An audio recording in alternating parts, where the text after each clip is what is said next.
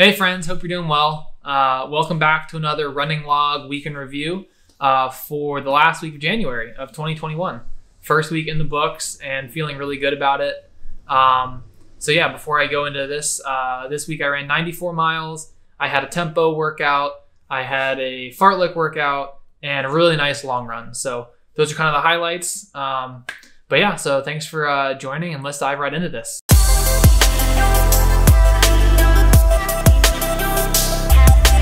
All right, starting off the week as usual on Monday morning, we had easy 10 miles at Green Lake, followed by 6 15-second strides. I felt really good. The body was well rested after the weekend and ready for a good week. I did not double on Monday. Just wanted to kind of get the week started and stay fresh for Tuesday, and yeah, made that call. So Tuesday morning, here we go, our warm-up at Magnuson for the tempo workout. Typical warm-up, and now let's get into the workout. So the workout itself on Tuesday, Tempo Tuesday, honestly, this workout was a lot harder than I would have liked it to be. The goal was, Coach Fox had me doing a 4-mile tempo and then 3 minutes of just jogging rest, and then a 2-mile tempo a little bit quicker. And it wasn't crazy fast. It was supposed to be 4 miles in 20 minutes and then 2 miles in 9:40. And I think, honestly, I just went into it thinking it would feel easier than it did. So then with my expectations, once I actually got going, got 2 miles into that first 4 miles, it was kind of hard, and I just wasn't feeling great. So that, with my expectations, made it a tougher session than I would have liked, but I got through it. As you can see here, I ran 19:56 for the 4 miles and then 9:21 for the 2 miles. And then I did some strides on the turf fields. So all in all, it was fine. Just kind of very straightforward mileage, tempo mileage, but didn't feel great. Kind of tired. Coach Fox told me to really recover on Wednesday. So got my double done, or my cool down. I got my double done Tuesday night. Nothing special, 5 miles. And then Wednesday morning, he said, just run an easy 55 minutes, slow, recover, take your time, get a lot of sleep, all that good stuff. So just capped it at an easy 8 miles on Wednesday. One and done, no double. Then Thursday morning, luckily I was feeling a little bit more refreshed. Easy 10 miles again with strides in the turf field, getting ready for Friday's session. 6:46 pace average, pretty bog standard. Can't really complain. It was pretty middle of the road Thursday morning, and then followed it up with a nice slow double in the evening, another 5 miles. So far this week, the weather's been good.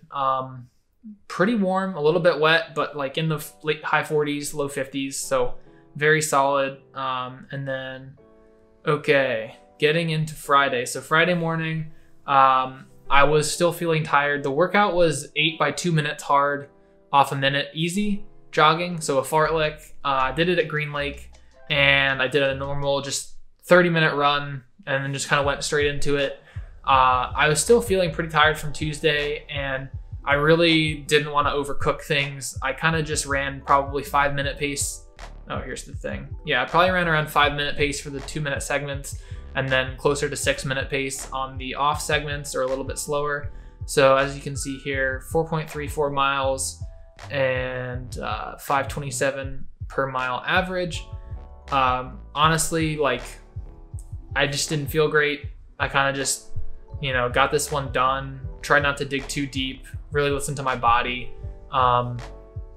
Did my cool down and then double that night, a little under 5 miles, and really just tried to focus up on getting recovered and ready for the long run on Saturday. So that was it. Now moving into Saturday, this was big long run for me. So Coach Fox told me, you know what? You're feeling tired from Tuesday, recover on Wednesday. I told him I wasn't feeling great after the workout on Friday.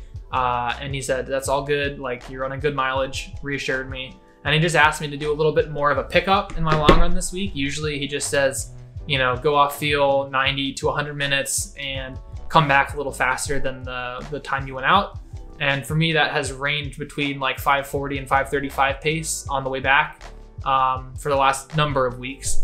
But this week he said run 25 minutes at 5:20 pace somewhere in the second half of the long run, and just try to turn over the legs a little bit, nothing crazy.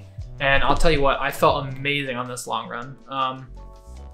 I'm gonna hop in here and actually just look at the mile splits real quick, because it was truly just, I just felt so good, and I was really happy that after a long week, you know, mileage after a number of weeks now, workouts didn't feel very good, but just kind of reassuring myself that like the fitness is there. I'm just tired. I'm in a pretty high volume of training right now, so it is to be expected, and I was really happy that I felt so good. So anyways, let's look at these mile splits here. So yeah, as you can see, 6:35, 6:43, 6:32, 6:19, 6:10. So first 5 miles right off the bat, I kind of just started out pretty quick, honestly, and got down to 6-minute pace relatively quickly.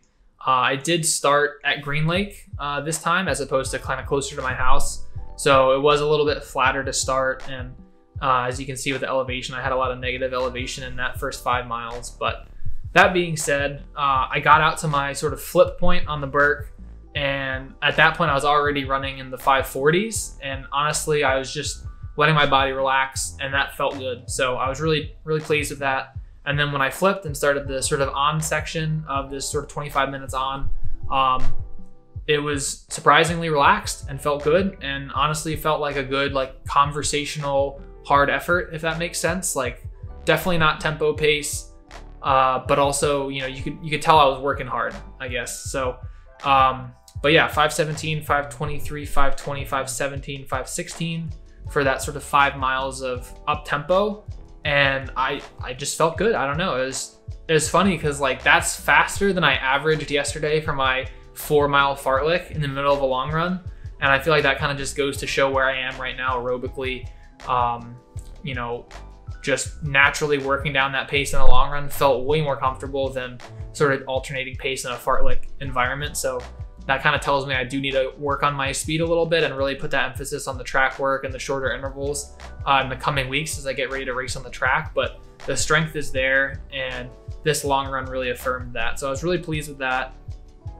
17 miles and 5:53 average, very solid. And then later that night I did a 5-mile double, nice and slow, 7:29 average. Again, I really like these long run doubles because I feel like you do the long run in the morning, you're tired and you're achy all day long, and then you kind of go out for that easy shakeout, even if it's just a walk. Like, just moving around low intensity helps just kind of like move things around in your body, get the blood flowing again, heart rate up a little bit. And I've found that that helps me feel so much better the next day. I wake up on Sunday feeling way better than if I had just not run. So really like the double on long run days. And then yeah, easy Sunday, hit 6 miles, nice and slow, just jogging around at Green Lake, felt really good. Really recovered, took that day nice and light. And yeah, so that's kind of my week in review. The last 10 weeks, I was actually just looking at it. I'm gonna post a video kind of breaking down my weekly training, what it looks like, how I actually take those 90 to 95 miles and divvy them up throughout the days, kind of my thought process, how I maintain flexibility and all that. So keep an eye out for that video. I'm excited about that one. But yeah, I was looking over my mileage, and the last 10 weeks, I've averaged a little bit over 90 miles. And just, you know, it's easy to kind of get bogged down day by day, just putting your head down and getting the work done. But taking a step back and kind of appreciating that that's a long block of time with high volume and pretty good quality workouts as well. It's nice to know, because just been training alone for so long now, and that's the longest time I've ever put that much volume together back to back consistently, feeling healthy, hitting my workouts, not burning out.